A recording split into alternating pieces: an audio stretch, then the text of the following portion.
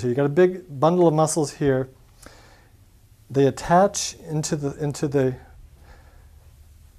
base right through here. So there's a couple different ways you can do this. You can just go in and right at the base here. Don't go over the edge too far this way. You don't want to get on the carpal bones here. We're not really working on those. We're working at the base of the thumb here. So work here. Now a couple different things you can do.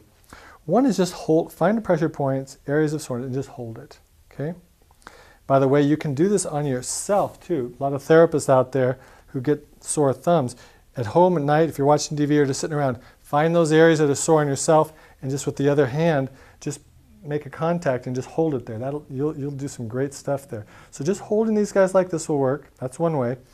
The other way is to do kind of a pin and release. So you just find the spot, shorten the belly of the muscle here, and then pull that thenar across while you hold it. So you're pulling, and you can do the same thing here. Shorten the belly muscle, they make the contact, and then stretch it out while you hold that contact. Now there's no sliding on this one because there's a lot of movement just from your thumb.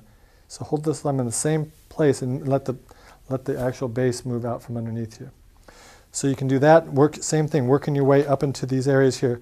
There's a muscle on the side of the second metacarpal here that you can work. We're trying to figure out what the name of it is. I think it's a lumbrical, but I used to call it the extensor indicis, but it's whatever it's called. This is the muscle right here, and we can work that as well.